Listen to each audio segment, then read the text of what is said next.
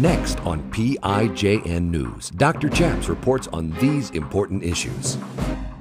Today we're going to talk about the persecuted believers in prison behind closed doors in so many other countries. Jeff King is our guest with Persecution.org, and he has a book, The Whisper.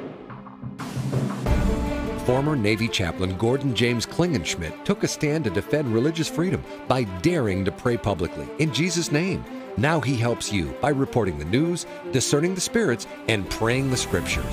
Would you pray with us? Here's Dr. Chaps. We're here today at the National Religious Broadcasters Convention, where we're going to do a full show today with Jeff King, who is the president of Persecution.org. He is telling the story and ministering to the families of martyrs or people imprisoned for the gospel, people killed or jailed by governments sometimes around the world for their faith and practicing and preaching of Jesus Christ. Welcome to the program, Jeff King. How are you today, sir? I am great. Thanks for having me. So what is Persecution.org? Yeah, well, it's the website for our organization, International Christian Concern. That's the blandest name you could ever think of, so I always say just Persecution.org. And we do a couple things. So we're working in the field with the persecuted. So let's say a pastor gets killed, we take care of his family, church is destroyed, repair, all that type of stuff. That's all bandaging. We bandage a lot of victims, but then we're also building. We're building on the margin, on the front lines of the church where the battle is the toughest. So as an example, we hired a radio company and started broadcasting gospel into North Korea. So that's all the field stuff. And then we work on Capitol Hill. We work with senators and congressional representatives, sometimes the State Department and the administration every once in a while, depending on who's in there. Yeah. And then we do awareness like this, trying to get the word out. Has your group, International Christian Concern, been preparing the reports that are used by the U.S. Center for International Religious Freedom? Yeah, we work closely. That's known as USERF, as you know. The commission, yeah. Yes. So we work very closely with them. Great collection of people. We worked with them for years and years, and even get behind them when it's time to recertify and get refunded. But we work very closely with them. So we're friends with Ambassador Sam Brownback, who's been on our program. The U.S. State Department and the federal government has, in fact, by act of Congress, they've created this little branch of the State Department where they have their own ambassador for international religious freedom. Yes. And they have their own researchers and staff, and they make reports to Congress to put some countries on the bad boy list, to put it bluntly. Yeah, it's easy. And the world's worst government persecutors of Christians are, who's on the list? Oh, I mean, you'd think China and North Korea and all the typical bad boys, so yeah. Right. But recently, some of our own friends have been making shameful appearances in the persecution world, like Saudi Arabia or even India. Yeah, and Nigeria. So in there, for instance, Nigeria doesn't show up on the list. India doesn't show up on the list. And for the audience, it's called a CPC. It's the countries of particular concern. But Nigeria, you've got, in the last 20 years, no one knows the real number. These people are killed in the bush. But anywhere from 50 to 100,000 killed. You have 3.5 million Christian farms taken by radical armed Muslims, never going to be returned. And somehow Nigeria comes to the States every year and in speaking with our government says it's so tough. These guys are out in the field, we can't find them, it's a bush war, and it's just a tit for tat. All complete lies, and really it's a matter of radical Islam. The deep state is in there, and they're controlling intel, they are controlling the army and the police, so nothing ever happens. India, you mentioned. Nothing happens in Nigeria without the permission of the government, because their president is a Muslim. Well, even when you have a Christian president, the deep state is controlling things. And it's kind of like, this is how it works in America too. The president comes and goes. So all the people that actually run Washington and the government are kind of like, we'll deal with them, whatever, we'll be nice. But if they want to go a different way, they go a different way. And you see that with the State Department. Same thing over there. So even if you have a Christian president, the control of the army, the control of the police and intel is in the hands of deep state radical Muslims. and even a tribe called the Fulanis who are Muslim. And so nothing ever happens. We can't find these guys. So the equivalent would be, imagine in the states that in the last 20 years, 400,000 or 500,000 Christians have been killed. And the government every year says, we can't figure out who's doing it. It's just such a mystery. It wouldn't fly, right? No. It doesn't fly anywhere. And this is where it's obvious that the fix is in. So that's not a very politic thing to say. It's not a very polite thing to say in Washington. And I'm kind of past that. So I just bang the drum all the time and say, we've got to do something different. 50 to 100,000 people murdered. And we know scripturally that the blood of those people, it cries out to the Lord. He hates the injustice and the massive land grab from Islam. So yeah. What is your organization doing to minister to the families of those martyrs, to the children of the dead pastors? Yeah, I love that question. So first of all, when what happens to so many of these families and the kids in these families is that you have to pay school fees in Nigeria. And so they're already poor, but then the husband's murdered and the kids can't go to school. And once they're out of school for a year or two, the schools don't want them, because it's kind of like with us, they're going to bring down the test scores.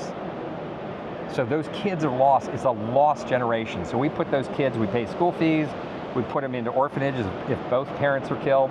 And a lot of our work, though, revolves around communal farms. So for years, I would do projects in Nigeria, and lots of things don't go well. It's very hard to execute. And I kept noticing, it's like, anything we do with farms works really well. So I'd give them seed and give them fertilizer, and this went over a couple of years, and I'm like, let's just do this on a bigger scale. And so we would build out farms of like 120, 150 acres. And we would go in, we'd till it, and do all the things you do in farming that I don't even know. And you prepare the soil, but then you give them the seed, you give them the herbicide, and pumps for water.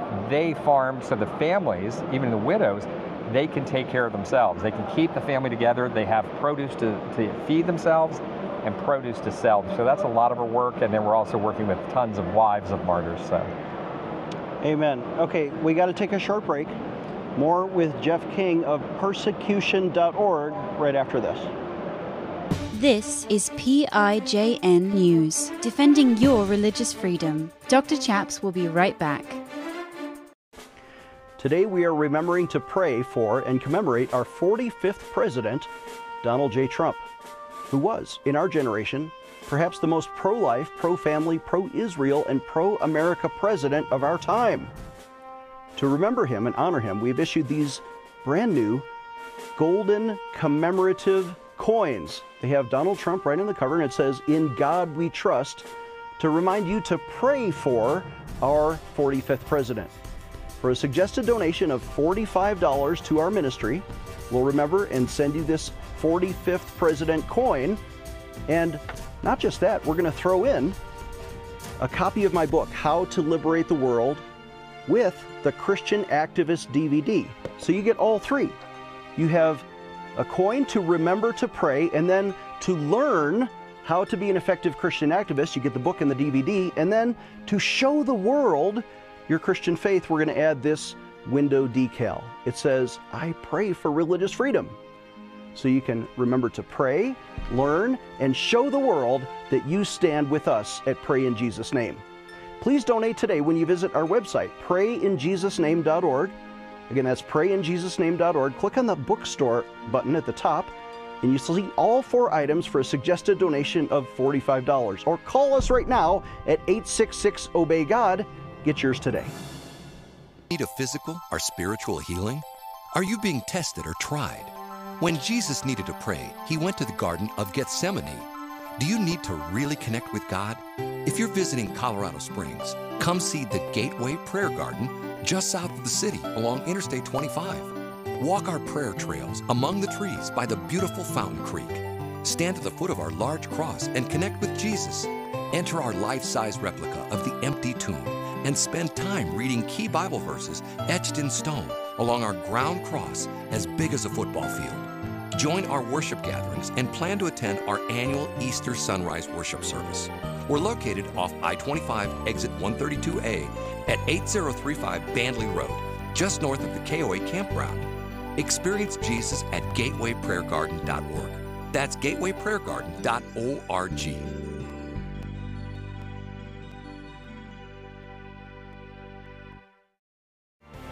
defending your religious freedom. Here is Dr. Chaps. Welcome back. I'm Dr. Chaps. We're doing a full show today with Jeff King, who is the president since the early 2000s of Persecution.org, and he has a new book called The Whisper. Jeff, I want to talk to you about this because these are the stories of Christians in prison. Yeah, it's the stories of the persecuted, but you know, it's interesting. I was called to ICC, Persecution.org, through a miraculous dream. It really was miraculous. I'd been with Campus Crusade for over a decade. And so I land in this place and start learning about persecution. So I've been in ministry, in international ministry, running all over the world. You've been to 75 countries. I've been to 75 countries, and I'd already done a lot of international travel then, but I still wasn't that tuned in to persecution. And so one of the first things, I'm opening the files and seeing what we're doing there, and oh my gosh, I just can't tell you what I was seeing. And for the first time, really brutal stuff. And but right away, I land with ICC, and the Lord keeps whispering to me. And He says, I want you to learn the lessons of the persecuted, learn the lessons of the martyrs. And they're not just for you, I want you to shout them. And so if I had to package that up, I would say it was listen, learn, and shout. And so I think, okay, what's going to come to me next week? I'll figure out what I have to shout. But anyways, it takes a long time. But I keep seeing some things. And right after that, this really opened my eyes. I go to China, and I ask for a meeting with Chinese pastors that had been in prison for a long time. And so these guys had been in prison in the concentration camps, so the worst of the worst. Wow. Longest one was 24 years. And I asked them, I said, tell me about persecution. And they say, persecution is a gift. And I'm like, I'm from DC, I'm kind of street smart, and I'm like, what? It doesn't feel like a gift when you're in jail. It doesn't feel like a gift, and they even said that. He's like, it's not a gift you'd ever give to anybody. It's not a gift you want. But it is an absolute gift. And they said, look, the deal is when we are persecuted, it breaks our independence. We become dependent. And then that gives us connection. And then His power can flow. And it makes us and it makes the church pure.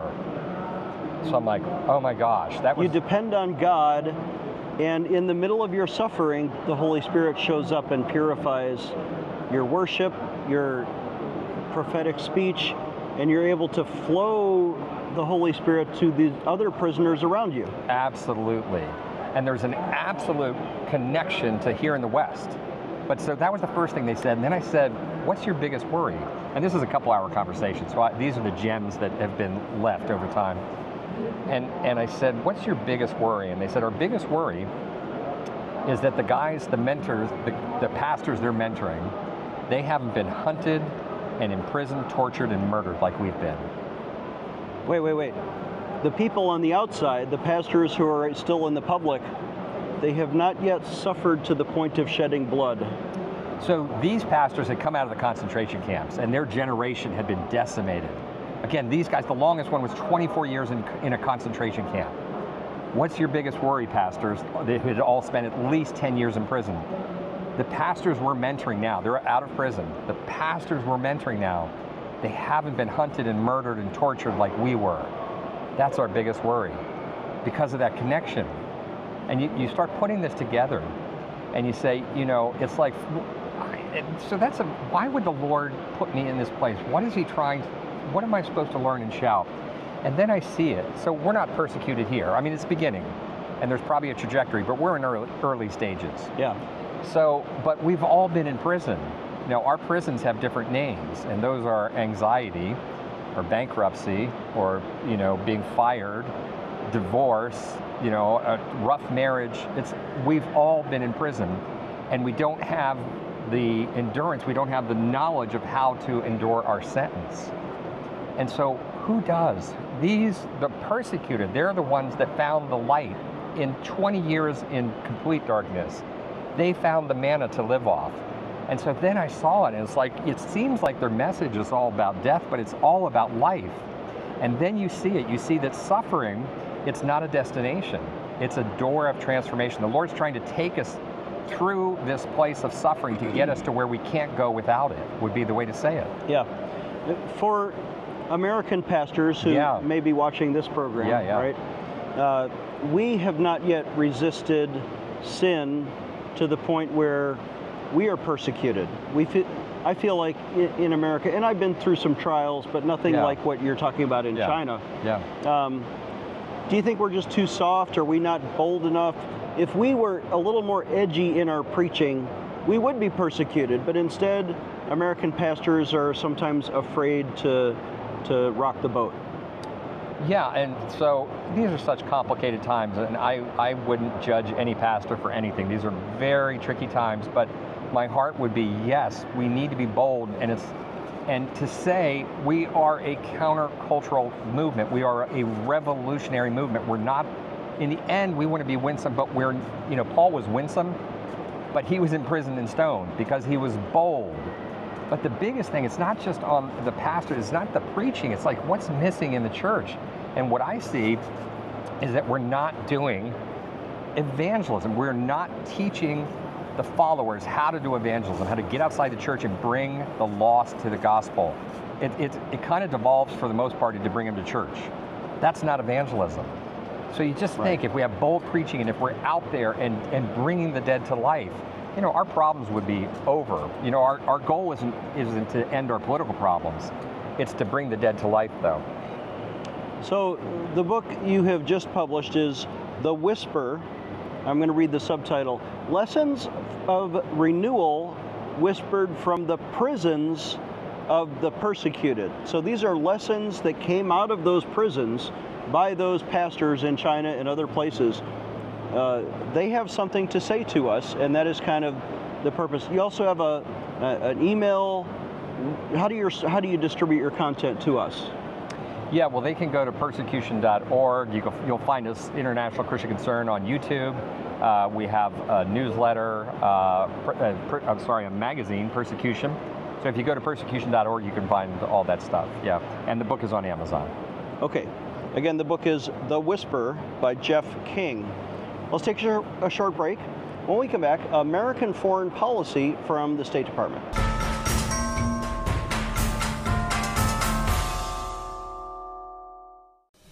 Hi, I'm Dr. Chaps. I want to introduce my friend Mike Lindell, who wants to help support our ministry and the work of PIJN News. Mike, what do you think? Well, I think everybody out there, you all need to get behind Pray in Jesus' Name's ministry. Dr. Chaps here, but this great ministry needs your support, and you should donate to it. You can also use your promo code PRAYNEWS, and anything you're getting from MyPillow with big discounts, a lot of those proceeds are coming right back. I'm going to put them right back into your amazing charity and show. Well, thank you, sir. I accept that endorsement, and we support your work at mypillow.com. Remember, everybody, when you visit, use the promo code PRAYNEWS. You get a big discount, and our charity gets a little bit of help. So thank you, Mike Lindell, for your support. They get a lot of help. Not a little bit, a lot of help. We need all we can get. For Jesus' name, amen. Amen. I'm interrupting this commercial right now. Retailers have canceled MyPillow, and to thank you for your support, I'm going to pass the savings directly on to you. For a limited time, you get premium MyPillows, regularly $69.98, now just $29.98, and that's the lowest price in history. I used to think that sheets were just sheets. I got the Giza Dream sheets. They are the most comfortable sheets I've ever had. The MyPillow topper, for the first time, has enabled me to have a cool night's sleep. I'm able to go to bed and just get rest. That's 3 inches of wonderful that's in the MyPillow mattress topper. It's just like a firm cloud. When I got MyPillow, I'm asleep almost immediately. I stay asleep at night and I wake up more well-rested in the morning. Go to MyPillow.com right now to get deep discounts on all MyPillow products. For example, you can get my premium MyPillows, regularly $69.98, now just $29.98, the lowest price ever. Stay tuned for the end of our show to learn how to partner with this ministry. Here's Dr. Chaps. Welcome back. I'm Dr. Chaps. Recently, Joe Biden traveled to Delhi, India, and he met with Prime Minister Modi. And I've been to India several times, and I'm concerned now that within the India government, the BJP, which is kind of like their Republican Party, right? Yeah. They're aligning too much with their religious right, ironically, which is the Hindu radicals in the RSS. They have a sort of a Nazi party that wants to Hindu nationalize the entire country, which means they persecute Christians. And in 11 states, out of 30 states in India, 11 have passed, and these are the religious states, the red states. I've been to these. They pass anti-conversion laws. What that means is a Christian preacher can be jailed or fined if they share the gospel with a neighbor. What should American policy be, and why is Biden looking the other way? Yeah, so I'd say, first of all, let's think about India geopolitically. They're a counterweight to China. And they're also, so they're a bulwark against China. So they're going to be a very close ally. They're a rising business. They're titans. And then there's even a very tough situation where they're across from Pakistan. These are, it's a nuclear power. Yeah. So it's for a tricky situation. There's multiple interests there. But, and I would even tweak that messaging a little bit, because I'd say Prime Minister Modi is the head of the snake. So I would say that he's not aligning too closely. It's like he is the BJP. They are in lockstep. And these guys, you call them Nazis. That's what they are. They're radical Hindus, and they think there's no place for Christianity in India, and they're very intent on strangling it. And so now Modi is a very savvy politician, very sharp, and he's a world politician. So you're never going to hear him say anything that's going to get him in trouble. Right. But his governors and his state leaders and the BJP leaders, the hate speech that they put forth that radicalizes their followers and gets them to attack churches and pastors, beating them up in the street, invading the congregations on a Sunday and beating everybody up with sticks, breaking bones, sometimes even killing. That's the work of the BJP. And Modi sits at the top, but he never says anything. So his job is just to stay silent. And the message is clear, because imagine a political party here saying these people are the problem in our country, they're enemies of everything we hold dear, and basically it's like, go get them. And then the president never says anything. People are attacked on and on, nothing is ever said. It's a very clear message that you should attack these people and nothing will happen. We need to strangle Christianity.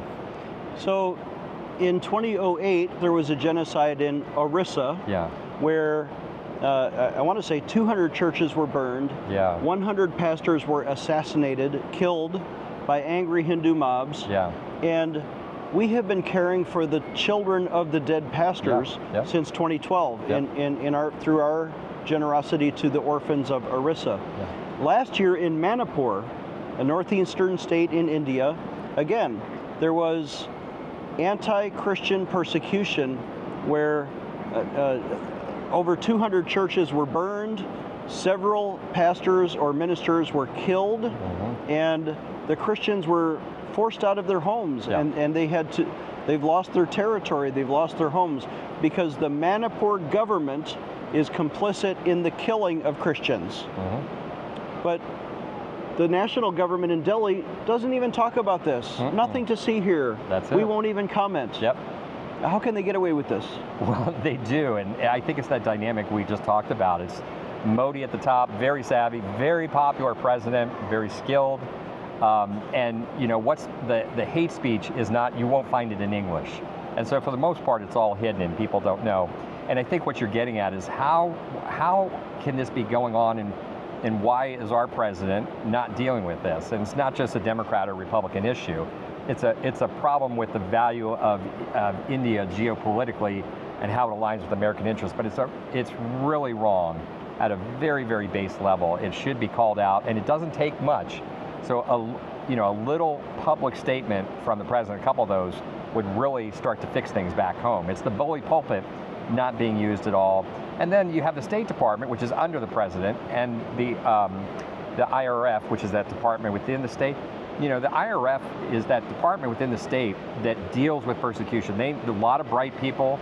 The State Department is full of very bright, savvy people, but they're not allowed to always speak the truth. So India should absolutely be on that CPC, the bad boys list. But it's a political thing coming down from the administration where that's not going to happen. So, yeah, Joe Biden has been looking the other way. Even though he went to India, he could have spoken about this. He did not. I think there will be a change. If President Trump is reelected, he will maybe appoint somebody like Sam Brownback to be the international ambassador for religious freedom. Yeah. And they will speak out to put countries like that on the list of countries of particular concern. Yeah. The CPC list means that Congress will stop trading with them. If we stop trading with India, or because they are persecuting the church, that will get the attention of their economy. I think President Trump will be that bold, and they'll need to pay attention and stop their own anti-Christian persecution inside of their country. Yeah, and he had made statements before, and we can be close allies and still have disagreements, and all you have to do is, as the U.S. president, is bring things up, and Trump had done that.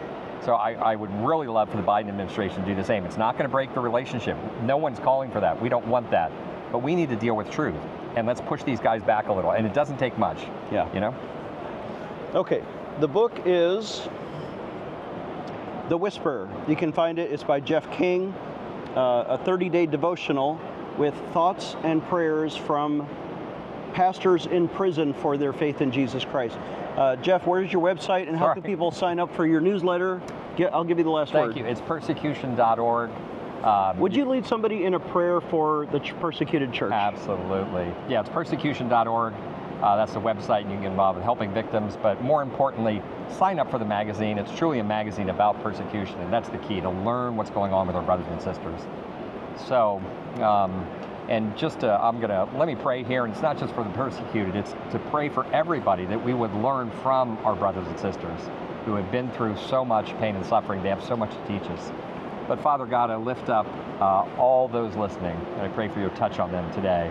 And if they are in the darkness, if they're going through a deep struggle, I just pray for their heart, and to understand that our suffering is meant to take us somewhere. It's a door to transformation. It's not a destination. And the further thing, Lord, we see looking through history, nothing can stop the church. Nothing can stop it. I look at China, I look at Iran. Your church is eternal because it's not us, it's you, and it's your force that is working through the world. We lift up our brothers and sisters for boldness. We lift up the church in the United States for boldness, that they would evangelize, that they would go out and say, we must bring the dead to life. That's our prime job, and we'll teach our followers to do it. Give people a heart for the persecuted brother and sister. They have so much to teach us. We pray all this in the name of Jesus. In Jesus' name, amen. Our website is prayinjesusname.org. We need your donations, large or small, to bring you these kind of interviews. Would you please sponsor our TV show when you visit prayinjesusname.org. If you need prayer, call us today at 866-OBEY-GOD. We'll see you next time. Dr. Chaps needs your financial support to stay on the air. Would you please send your best financial donation today? Please visit prayinjesusname.org to donate online, or you can mail a check to Pray in Jesus' Name Ministries, Post Office Box 77077, Colorado Springs, Colorado 80970. You can also call us toll-free right now, 866-OBEY-GOD. That's 866-OBEYGOD. Please sign up for our free emails at prayinjesusname.org. Again, that's prayinjesusname.org.